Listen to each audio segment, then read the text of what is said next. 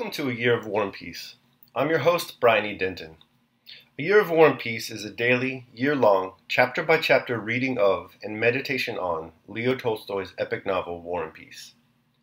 In these videos and podcasts, you'll be treated to a free reading of one chapter per day of the novel, plus a reflective essay I've written individually tailored to that day's chapter.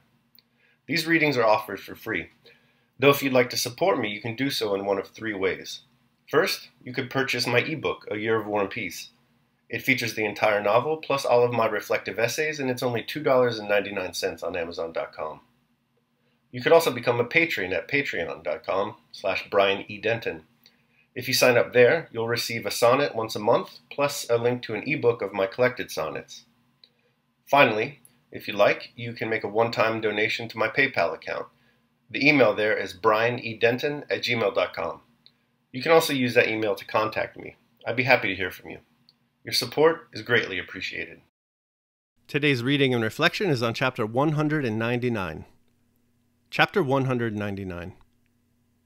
On the 17th of August, Rostov and Ilyin, accompanied by Lavrushka, who had just returned from captivity by an hussar orderly, left their quarters at Yankovo, 10 miles from Boguchavaro, and went for a ride, to try a new horse Ilyin had brought, and to find out whether there was any hay to be had in the villages.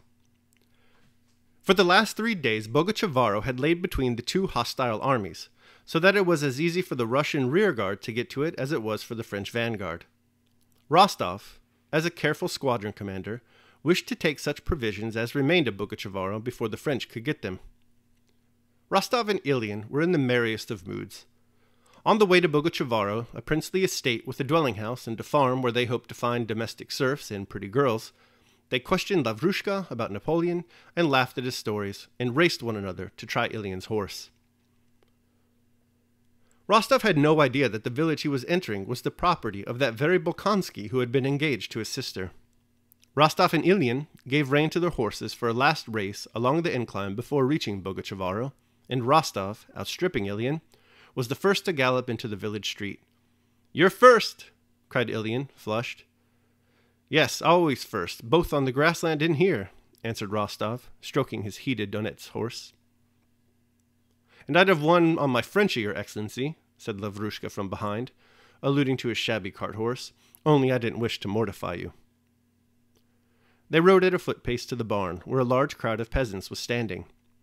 Some of the men bared their heads, others stared at the new arrivals without doffing their caps. 2 tall old peasants with wrinkled faces and scanty beards emerged from the tavern, smiling, staggering, and singing some incoherent song, and approached the officers. "Fine fellows," said Rostov, laughing. "Is there any hay here?" "And how like one another," said Ilyin. "A most merry company," sang one of the peasants with a blissful smile. One of the men came out of the crowd and went up to Rostov. "Who do you belong to?" he asked. "The French," replied Ilyin jestingly, "and here's Napoleon himself," and he pointed to Lavrushka. "Then you are Russians?" the peasant asked again. "And is there a large force for you up here?" said another, a short man coming up. "Very large," answered Rostov. "But why have you collected here?" he added. "Is it a holiday?" "The old men have come to talk over the business of the commune," replied the peasant, moving away. At that moment, on the road leading from the big house, 2 women and a man in a white hat were seen coming toward the officers. "The one in pink is mine, so keep off," said Ilyin, on seeing Dunyasha running resolutely toward him. "She'll be ours," said Lavrushka to Ilyin, winking. "What do you want, my pretty?" said Ilyin with a smile. "The princess ordered me to ask your regiment and your name. This is Count Rostov, squadron commander, and I am your humble servant." "Company!" roared the drunk peasant with a beatific smile as he looked at Ilyin talking to the girl. Following Dunyasha, Alpatych advanced to Rostov, having bared his head while still at a distance. "May I make bold to trouble your honor?"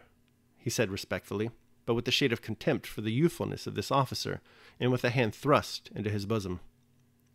"My mistress, daughter of the General-in-Chief, Prince Nicholas Bolkonsky, who died on the 15th of this month, finding herself in difficulties owing to the boorishness of these people," he pointed then to the peasants, "asks you to come up to the house. Won't you please ride on a little farther?"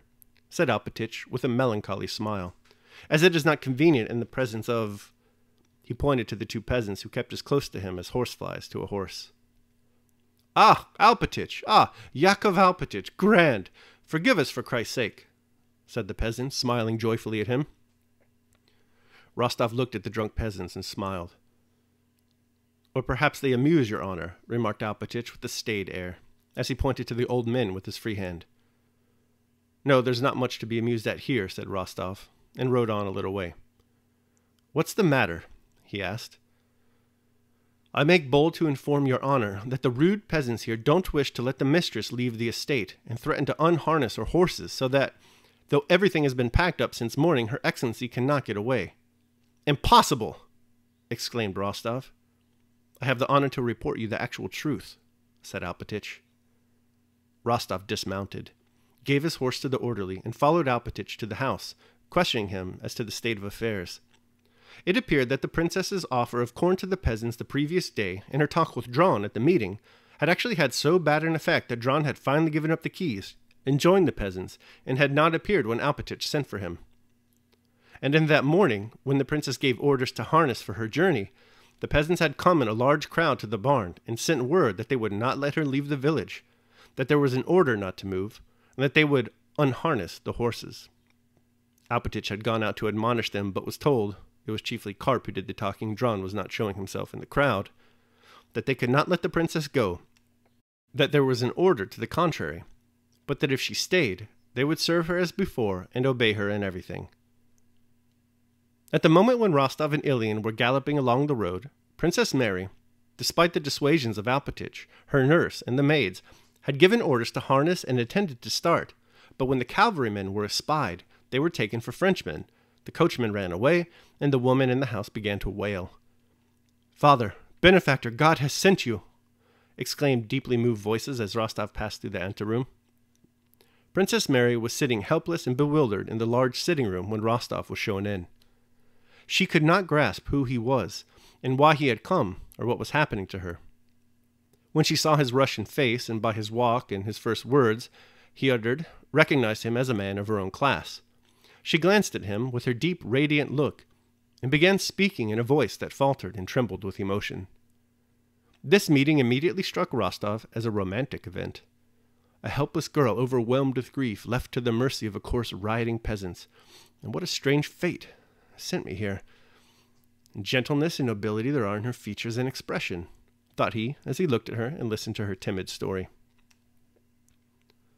When she began to tell him that all this had happened the day before, after her father's funeral, her voice trembled. She turned away, and then, as if fearing he might take her words as meant to move him to pity, looked at him with an apprehensive glance of inquiry. There were tears in Rostov's eyes. Princess Mary noticed this, and glanced gratefully at him, with that radiant look which caused the plainness of her face to be forgotten. I cannot express, Princess, how glad I am that I happened to ride here, and am able to show my readiness to serve you, said Rostov, rising. Go when you please, and I give you my word of honor that no one shall dare to cause you annoyance, if only you allow me to act as your escort. And bowing respectfully, as if to a lady of royal blood, he moved toward the door. Rostov's deferential tone seemed to indicate that though he would consider himself happy to be acquainted with her, he did not wish to take advantage of her misfortunes to intrude upon her. Princess Mary understood this and appreciated his delicacy. I am very grateful to you, she said in French, but I hope it was all a misunderstanding and that no one is to blame for it. She suddenly began to cry. Excuse me, she said. Rostov, knitting his brows, left the room with another low bow. That concludes my reading of chapter 199. I will now proceed to my reflection on the same. A Year of War and Peace, day 199. The meet-cute, Tolstoy style. The meet-cute is a storytelling trope where two characters destined for a romantic partnership first meet, often in a lightheartedly peculiar or humorous way. It's a staple of the screwball comedy genre. Think It Happened One Night, when Peter Warren, an impoverished reporter, and Ellie Andrews, a rich heiress, fight over the last bus seat. There's also that frivolous hopscotch scene in Hands Across the Table, or, in The Lady Eve, when Jean Harrington, a gorgeous con artist, finds her mark in Charles Pike, the wealthy heir to a brewing company, tripping him up with her foot only to claim that he has broken her high-heeled shoe and must make good on it. Finally, think Kelly Kapoor and D'Angelo Vickers. In all these scenes, two characters meet by means of some comic, slap-happy contrivance, and then gay hijinks ensue. This is Tolstoy, though, so the future couple, Princess Mary and Nicholas Rostov, are introduced during a war, and then a dismal struggle against the incomprehensibly tortuous web of a meaningless existence, and the inevitable funeral march towards death ensues.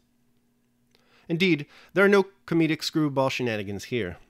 Princess Mary, all alone, is held hostage by a drunken cadre of peasants. Nicholas is a participant in a war that will eventually rob the lives of nearly 9 million military men. Around all of them, it seems, the old ways are crumbling or in some state of decay or destruction. Hashtag 19th century, y'all. Tears, so familiar to the characters of War and Peace, swell in the eyes of all today. And yet, amidst all this unhappiness, love blossoms. The two of them meet by chance during all of this madness, and, according to Rostov at least, the meeting is a meeting of romance. Why, given the horrors of their lives, not retreat into the safety of solitude instead? Why do these two, as the story progresses, pursue each other? Why, spoiler alert, do they eventually enter into marriage? Why would anyone? Daily meditation. Marriage is the highest state of friendship.